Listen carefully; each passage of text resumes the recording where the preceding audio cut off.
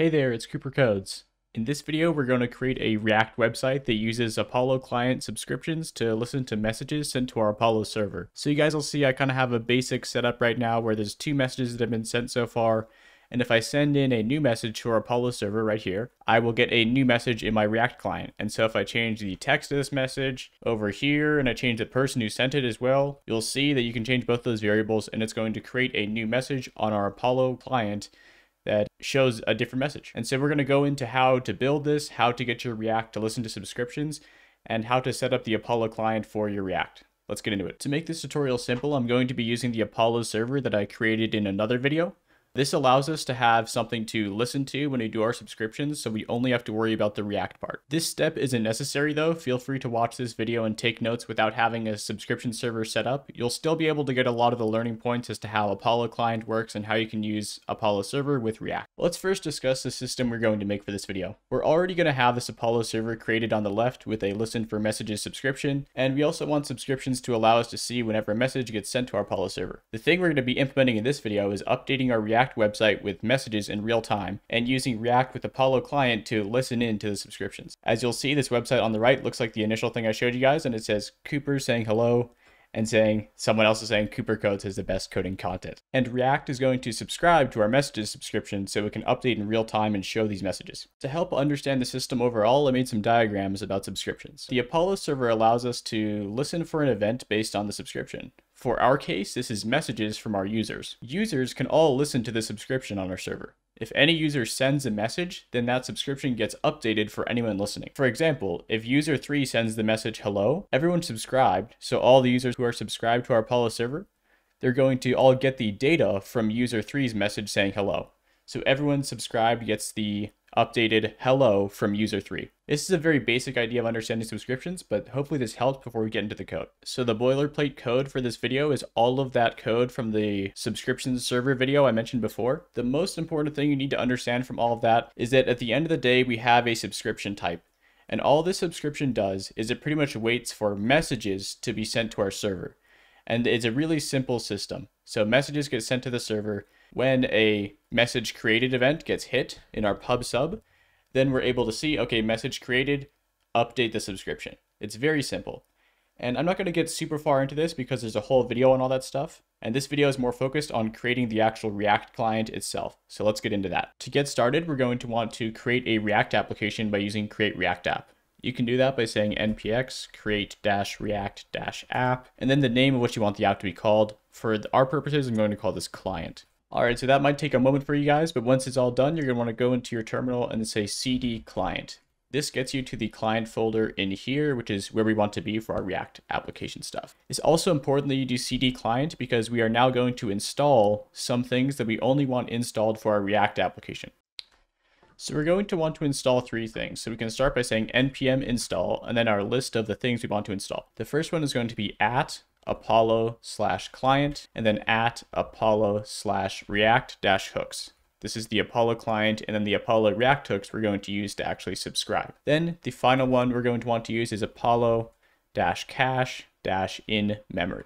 This is the popular Apollo in-memory cache. It's mentioned a bunch in the documentation. Okay, and then your package.json should look like this once you're done installing all those different packages. So if we go to source under our React application, and then we go to app.js, this is the code that you're going to see, or the output that you're going to see for your React application. So if we go and make sure you're in client again, if you go into client and then you say npm start, it's going to show you what your current React application looks like, and it's going to put it on localhost 3000, I believe, by default. All right, so your React application should look like this. If it does, that means you're good to go. So this React boilerplate is pretty cool, but we can actually delete the majority of this just to make our lives a little bit simpler. So just delete this entire header, and then we can leave a little comment here, like or a little paragraph tag here saying comments will load in below. And let's just see what our website looks like after that.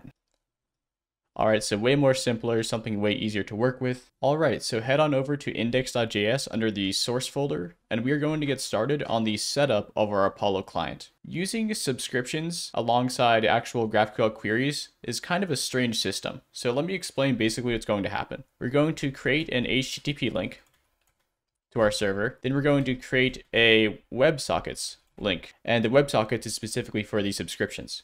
And then we're going to create a split link. And pretty much what a split link is going to do is this. It's going to say, if you are trying to subscribe, use the WebSockets one. If you're trying to do anything else, like query, for example, then what you're going to do is use the HTTP link. The actual logic behind this is kind of confusing, so I thought I would kind of write it out before we get into it. So let's get started by creating the actual HTTP link. What we're going to do is we're going to go into Apollo client, and we're going to need to grab two things. We're going to need to grab split, which helps us create a split link, like I mentioned under there, and we're going to get HTTP link as well. This is going to come from Apollo/client. Now we're going to create the HTTP link. I'm going to copy these in so you guys don't get bored by me just writing them out. What you need to know for this is it uses HTTP link constructor, and the only parameter it takes is a URI, which is wherever your HTTP request should go for your local GraphQL server you created or Apollo server, like we created in the previous video. You want to make sure that this link is the one where those requests go. Then you're also going to want to create a WebSockets link. Pretty much what we're going to do is we're going to say import WebSocket link, and this is going to also come from Apollo client, but it's going to come from a specific part, which is under links and then WebSockets. Then to create the WebSocket link, we're going to want to do this. This WebSocket link is very similar, but you'll see instead of using HTTP, it uses WebSockets. So that's super important. We also have options reconnect true. This is just recommended in the documentation, so that's why I have it here. And then finally, we're going to create the split link. I'm going to copy this over because this is all from documentation, by the way, is why I'm copying these things, is because when I created this myself, I looked at documentation and I followed what they did. And so when we actually create this split link, it pretty much says, hey, if this is operation definition and its operation is a subscription, then use the WebSockets link, else use the HTTP link. So it's kind of like the logic I described above. Pretty much that's how it works. And so it pretty much helps you get to the WebSockets link if you need to do subscriptions, because WebSockets are pretty much only used for subscriptions in the way we're building this. Any actual queries for data or anything else is going to use a regular HTTP link. I also need to define this get main definition query. So where that's going to come from is the Apollo client utilities. So we can say import get main definition from, Apollo client utilities. It autofilled that for me, which is great. Now is the fun part where we actually create the full Apollo client. And so we need to go up, import Apollo client from @Apollo client. So one of the more simple ones in there. And now we can go down and create the basic syntax for making our Apollo client. So we have our Apollo client. The link it uses is the split link, which is exactly what we want. And then the cache is the in-memory cache, which I believe we still have to include. Let's see. Yep. So we're going to import in-memory cache from Apollo cache in memory. So I know there was a lot of steps, but now we actually have a client, which is our full Apollo client. It's using this complicated split link, but at the end of the day, once it's set up correctly, all you have to worry about is your client is here. And then now we want to actually give this client to our React application. So how we can do this is we need the actual Apollo provider. And this comes from our React hooks. So we can go up here and say import Apollo provider. When you import the Apollo provider, you want to make sure it's coming from Apollo/React-hooks instead of Apollo client. That's super important for this. So what the Apollo provider is going to do is going to allow us to access this client from anywhere inside our React application. So we initialize it like this. We say Apollo provider like this, and then we say client is equal to curly braces this client that we've referenced above here. And you want to make sure that this Apollo provider wraps around your entire React application. And now whenever you reference client inside of our actual app, it knows to use this client right here because we've pretty much given our entire app context, which is super great. All right, so let's get started by creating our messages component. So create a file under source called messages.js is what I called it here. Some of the first things you're going to need are you're going to need to import GQL, which is a GraphQL querying language, and then use subscription, which is the hook that helps us pretty much use, Apollo server subscriptions. And those are going to be coming from the Apollo client. Now, GQL is important because we're going to build our subscription here. So if we say const messages underscore subscription, this is actually something that we've already created in the previous video. And so it uses GQL, and the actual subscription itself is something like this. So you're going to say subscription message created, which is a subscription we already have, is then say, okay, use the message created subscription here. And then what data do we want to get when the subscription updates? Well, we want to get the text and we want to get the created by. And so this is the basic idea of using our messages subscription. You'll see whenever you use React hooks with Apollo client, you kind of always build out GQL queries, GQL subscriptions in a similar fashion to this. Now we can actually get into building out the React component itself. So I'm going to say function messages. So I'm going to use a functional component here. And for now, just to show you guys that this is returning something, I'm just going to return. And so this is probably going to look very bad, but now we want to export this component. And so we can say export default and then say messages. Now, when we go over to our app.js, we can go from the top and say import message or messages from /messages.js, just to be more clear. Now, when we use this component in our actual application, we can go here and say, okay, messages here. And as you'll see, it's going to light up because now we're using this actual messages component. And before we npm start our application to see that our component's actually being used, you're going to want to make sure that whatever messages subscription server you're using, if it's mine, if it's maybe something you have, make sure that's up and running because your code might run into issues trying to connect to a server that doesn't exist. So just so you guys are aware of that.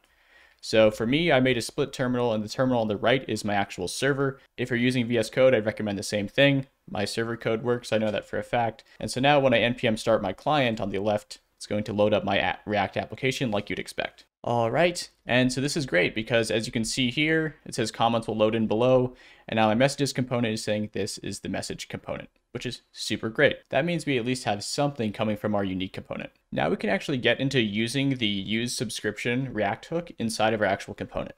So we're going to start by saying const data, comma loading, and then that's going to be equal to the use subscription hook. And this is how it's set up in the documentation, is where I'm getting this information from. One of the first things you should have in your actual use subscription hook is the subscription itself. So for us, it's going to be messages_subscription. Things after this are actually optional, but there is one very important option that we want to include here. So we're going to say comma, make an object, and then one of the properties of the object is going to be on subscription data. This is super important.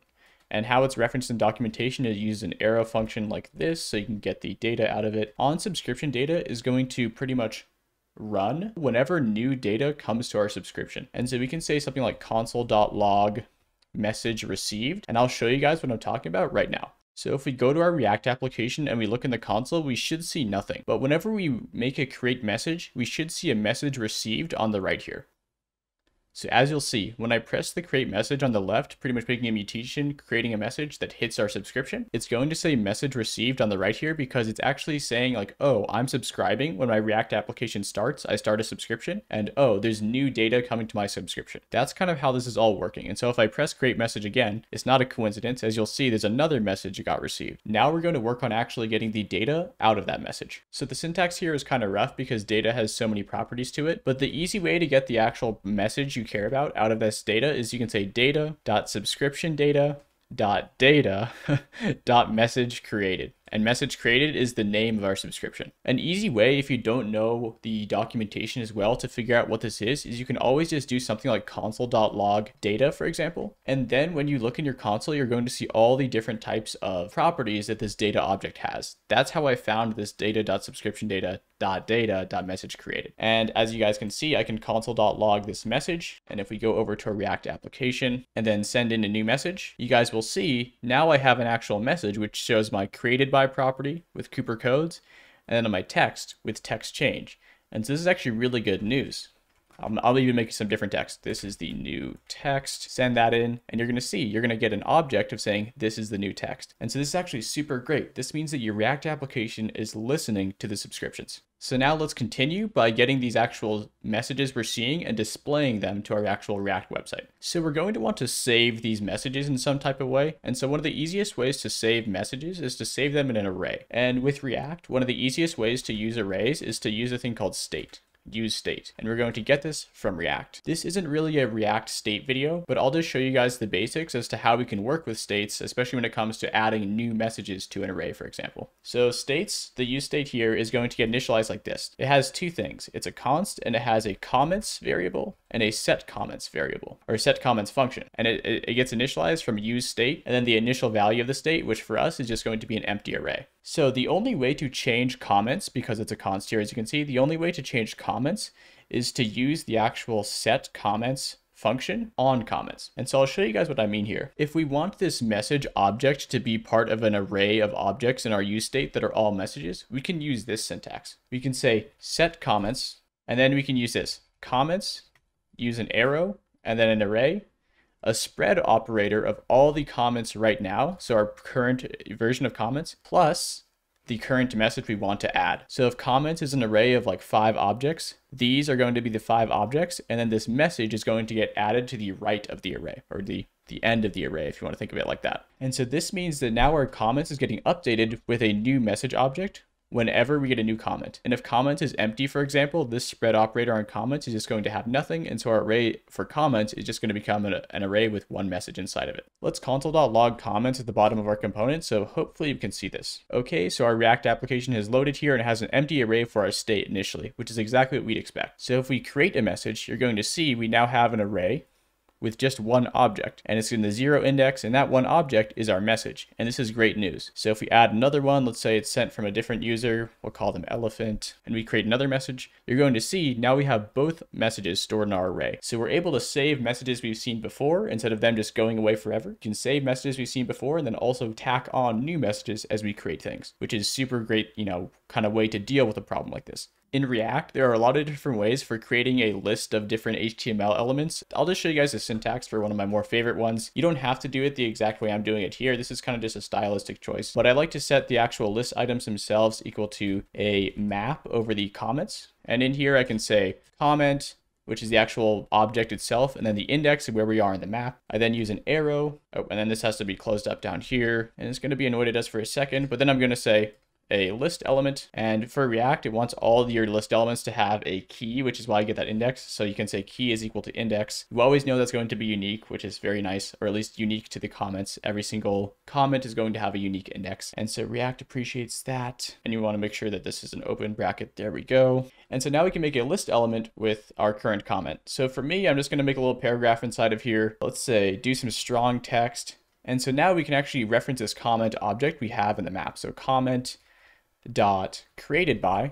is how we're going to be able to get that, created by property of the object. So that'd be like Cooper codes or like elephant, just the name of the person. And then we're going to say says, and we can do the comment dot text. So the actual text coming from the comment object. But this isn't everything. This is just a const that we have here that's our list items. So now that we have all of our list items, we can do some cool syntax here where we want to return list here, the unordered list. We can do some style to it in a second, but we're going to have an unordered list, and then we're going to have the list items, which is keeping track of all of these different li elements we created above. So now in our React application, we would expect comments to actually show up based on our component. So let's send in a message. All right, so elephant says this is the new text, super great. Let's change that to Cooper codes. Create message, Cooper code says this is the new text. Okay, Cooper code says subscribe to Cooper codes. And there we go. As you see, there are some styling things that we could mess with, but this is pretty much the main concept of having our React application subscribe to our server. And whenever those changes happen on the server, we want those changes to happen in our front end. And so we're pretty much done at this point, which is super great news. Subscriptions are super interesting, and there are a lot of different uses for these. And so hopefully this tutorial has been helpful in helping you understand your own subscription, whether you're making like a chat application or just any real-time thing that needs to use GraphQL subscriptions. Hopefully this has been helpful in understanding how to get the initial setup through and how to kind of manage the data you're actually getting from your subscriptions. Thanks so much for watching.